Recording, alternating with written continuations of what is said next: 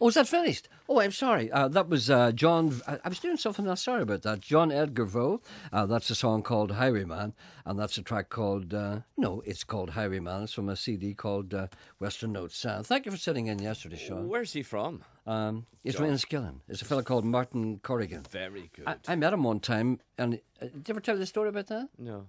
One time, a friend of mine from Enniskillen, the actor Kieran McMenamin. Yes. I was supposed to meet Kieran one time to have a drink. We were talking about future projects, you know, that kind of thing. Mm. And, he was Remember the play you were to be in? Yeah, that's right. So he was with this guy who was asleep. And you were also to be on a pantomime? That's right, yeah. Many's the thing I was supposed to be in, but it never transpired. Sorry. The fellow was asleep, and the fellow had drink taken. And the fellow was asleep the entire time I was with him, and we put him in a taxi. I said, by the way, who's that guy who's asleep there? He said, that's Martin Corrigan. That's the singer. So I've never actually seen him awake or conscious, so to speak. Did you have a nice time program yesterday? Was it okay? Yes. I hear different. Yeah, I know. I was waiting for it.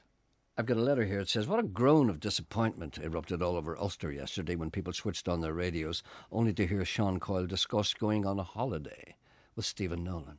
Any truth in this? No, and I must say that it was a bit much this morning, Stephen's talking about his holidays. I didn't realise I was part of it yesterday morning. You see, you were part of it on I didn't realise, night. and I apologised to the people. He said to me, if I met him on holiday, would I be pleased? Stephen wanted silly. Stephen wanted the two of you to hire a caravan. Any truth in that?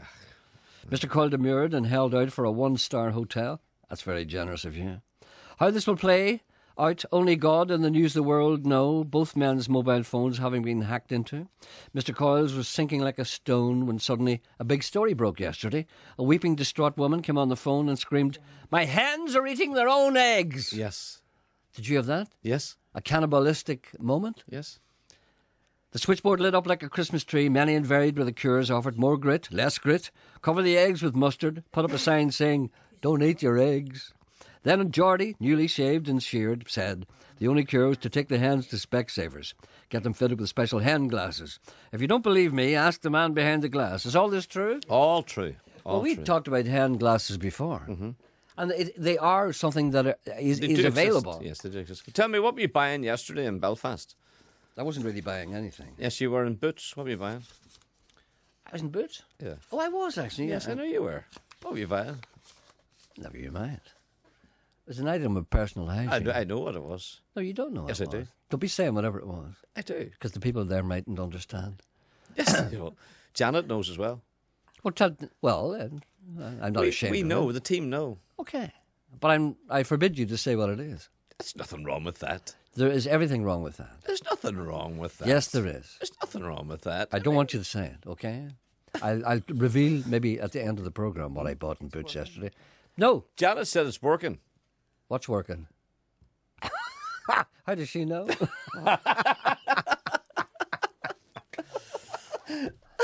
I was bound up. I was... Anyway, never mind, Dan. Never you mind, Dan. No. Nolan was also under... I heard Nolan's programme for the first time yesterday. It's a frightening thing. Have you ever heard his whole programme? I heard some of it yesterday. I had to listen to it because... At the end of it, I was so angry I wanted to go out and thump somebody. That must be the way everyone else feels. Oh, my God. But he was on... Gregory Campbell was on with us for How an much hour. money do you earn? How much money do you earn? What? Right, you, right. Right, Mr. Anderson, how much... The people of Northern Ireland want to know how much money you earn, Mr. Anderson. I don't think that's entirely relevant. But of course it is. It's not, because I'll tell you what. what. People of Northern Ireland know exactly how much I earn. They want to know how much you earn, Mr. Anderson. How much money do you earn? Are you prepared to tell the people of Northern Ireland now how much money you earn? It's important. Well, of course I'm prepared to tell them, but as a matter of fact, my hands are tied. I'm forbidden by my contract. And the BBC, they say that I'm not allowed because it will break my contract if I tell you how much I earn. I would love to tell you, but I can't. Is it true, Mr. Anderson, that you're on a 3-year contract, a 5-year contract, a 1-year contract? We need to know. We need clarity.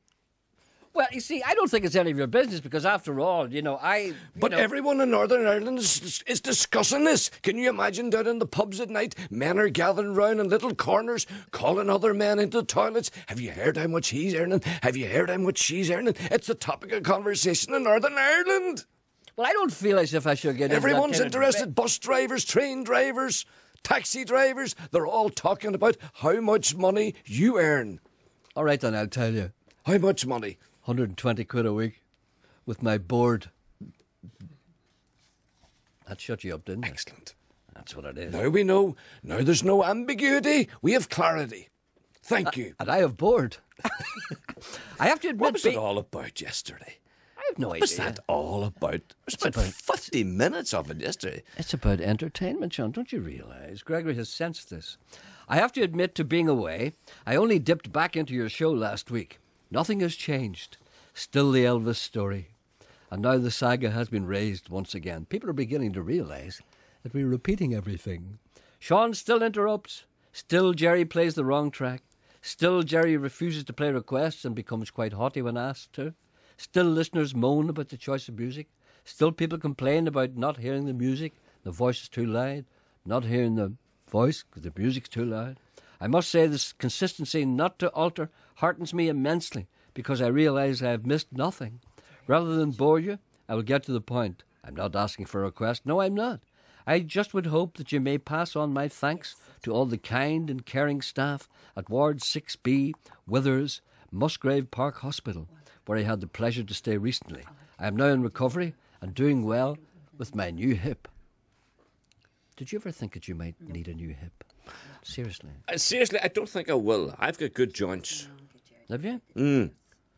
Are you not the same? Like I'm serious now. Like your mother was fairly supple, wasn't she? And my How mother, do you know that? I knew your mother. Did you? I didn't know that. Yes. My mother was very supple. Yes. Yeah. But my father was quite supple as well. Yes, you see, and so are you. I am to, supple. to a degree. Although you're becoming less.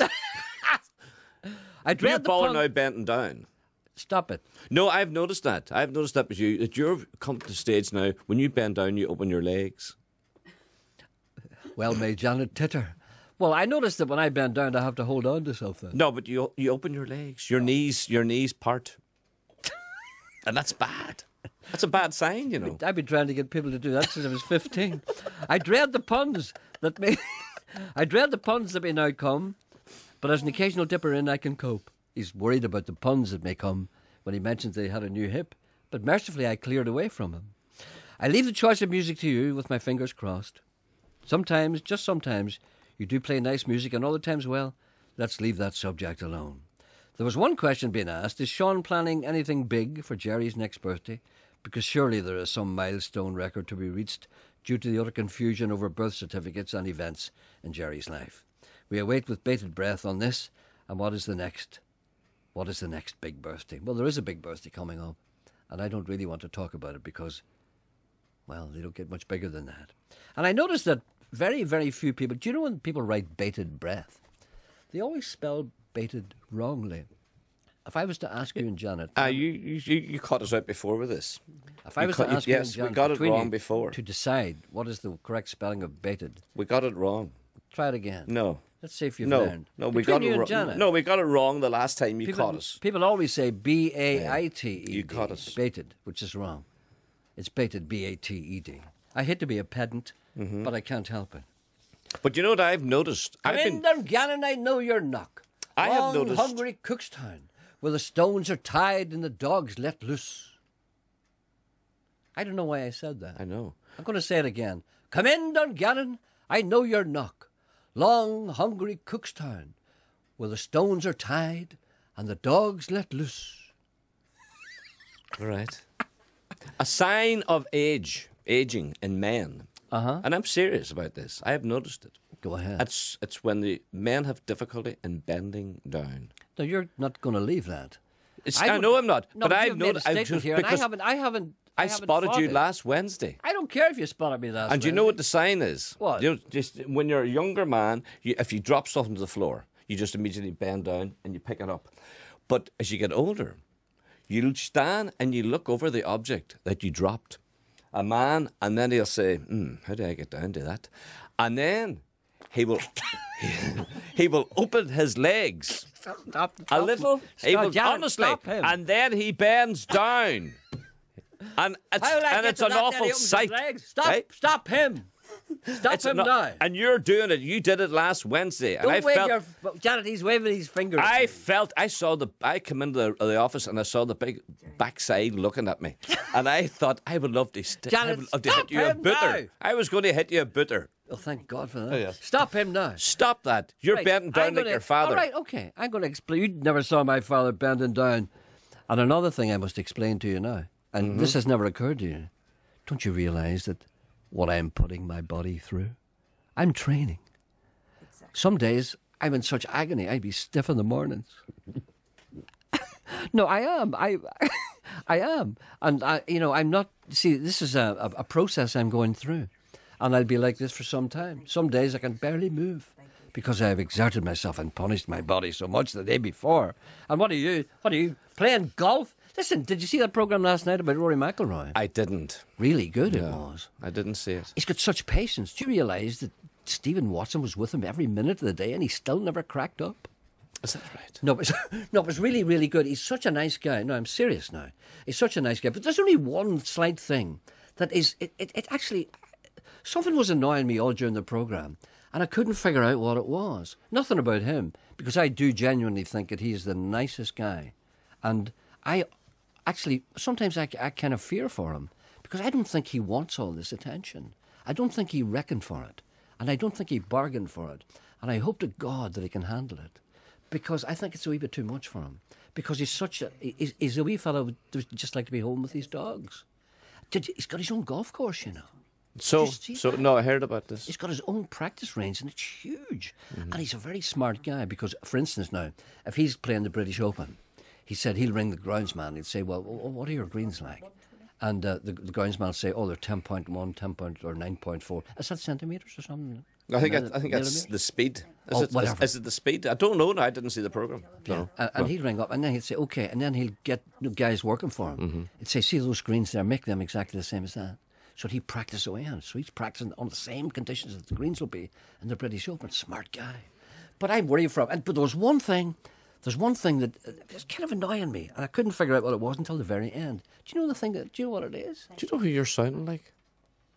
Not sounding like you're going on like. And I'm not slagging you or anything. Columbo. Yes, you are. No, Columbo. That's because he's dead. But you're getting round it. You know the way Columbo did with the hands and all. There's just one thing, and then you went on. And it's very good. Thank you. You're wee Columbo Anderson. Sorry, what's the one thing? Columbo Anderson. Columbo Anderson. The one thing that annoys me is that whenever you see Rory, you don't know if he's playing golf or not because he tends to wear the same clothes off the pitch, off the green, as he wears on the green. It's like seeing Frank Lampard going out with Christine Blakely wearing his shirt and his shorts and his football boots.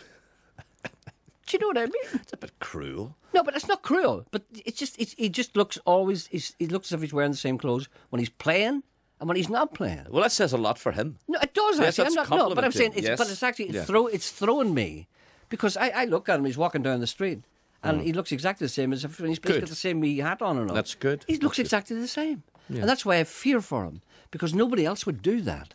Everybody else would look different, and have a different image, but he doesn't care. He's just a fellow wearing a shirt and a pair of trousers and a wee baseball cap. And I want him to stay like that.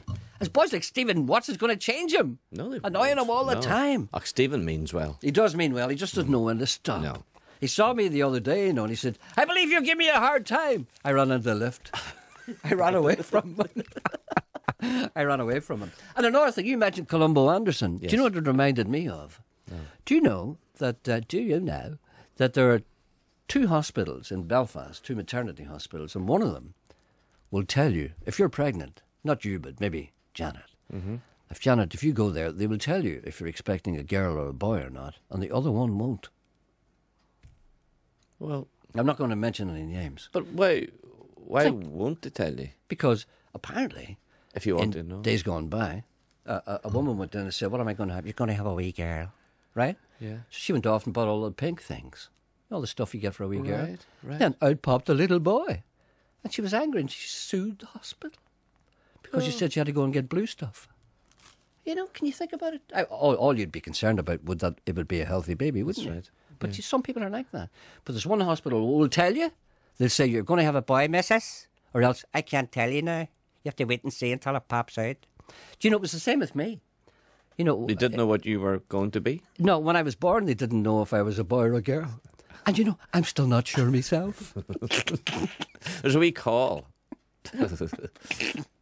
Look, Ken, who took away the labels?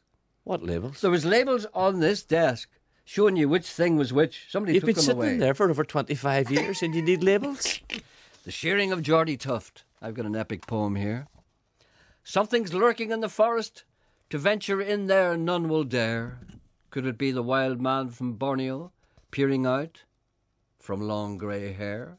Some say it is a Sasquatch walking upright like a man. Others call it Bigfoot as it lumbers through the land. Could it be a grizzly bear, a circus left behind? Could it be the devil in disguise or a troll out of its mind? Situation.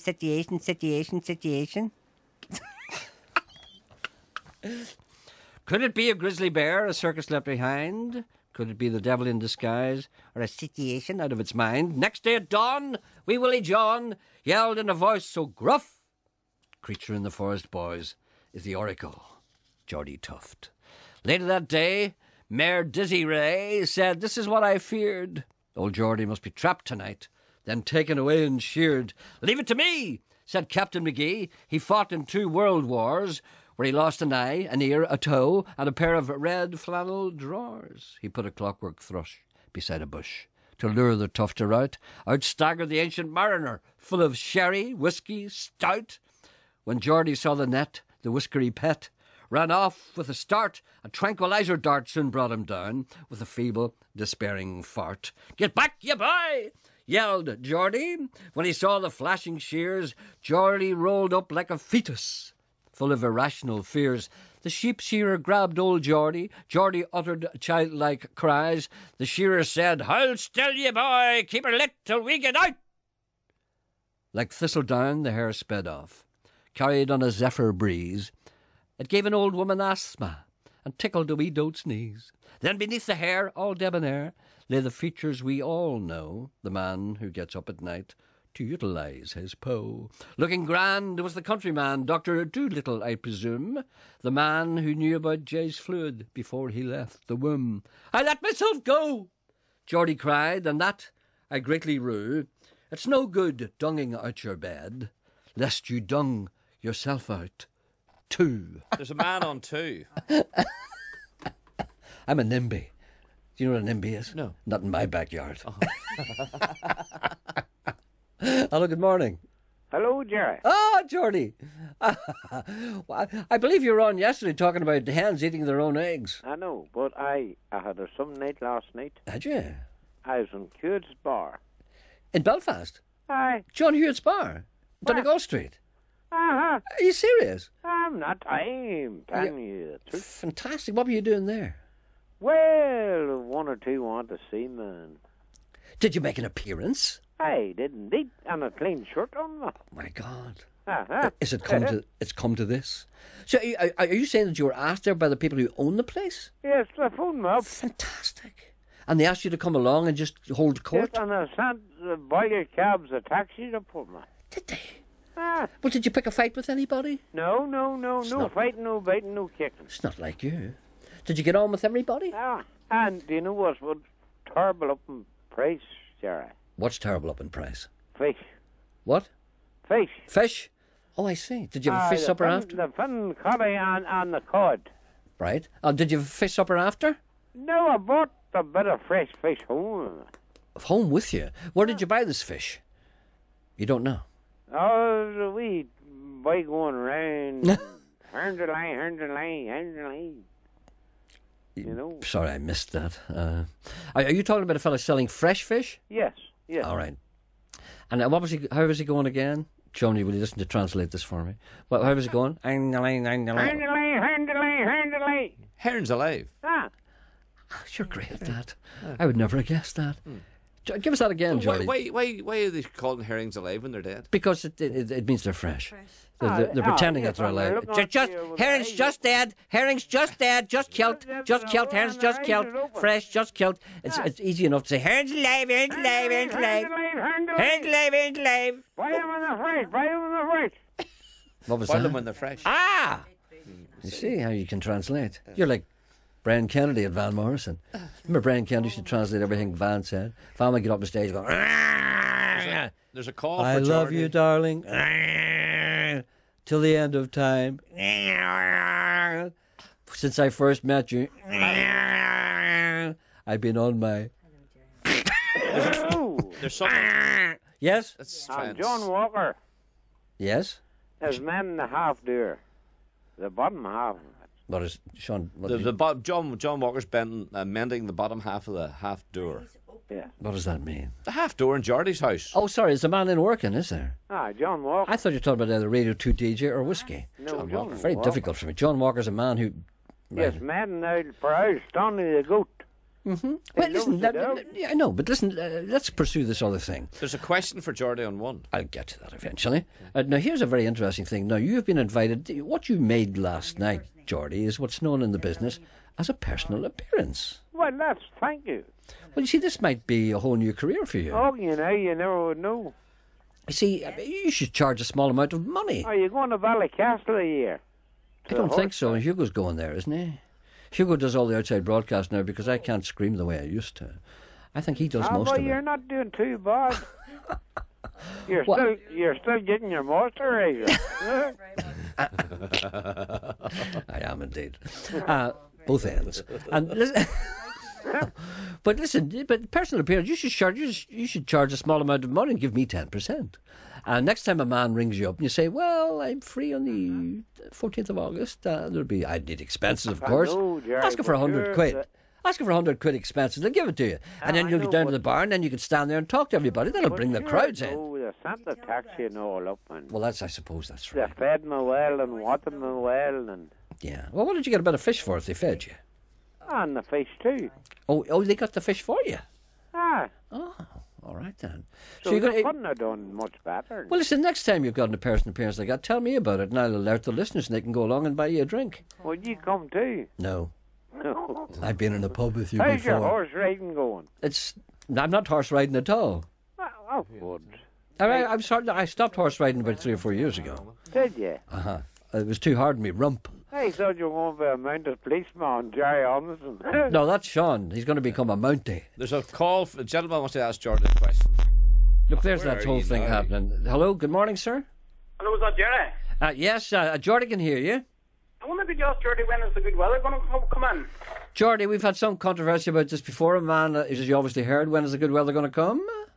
So the good weather's here. Yeah, it was here yesterday. It's gone again. It was here for one you day. have what you call an Indian summer. That's September, though. You are... No, You don't get an No. Indian summer until September. you'll have it in November. Oh, in November. Okay, I suppose you're right. We're going to have a summer in November. Yes. That'll be bad Yes, news. we are. That'll be bad news for Guy Fawkes. Sure, stadium's flooded out. They're all flooded out. That's Yeah, yeah. global warming. Global warming. It's what do you call the Nino?